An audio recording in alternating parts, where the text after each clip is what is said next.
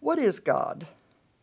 Everyone in the world and every religion in the world sees God in a different way. They all see it according to the way they've been taught, the way they believe.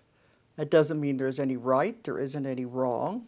It's just that our concept is so limited to what it really is. God is so huge, it is so big that there's no way we can define it, and there's no way we can enclose it in a box that we call religion.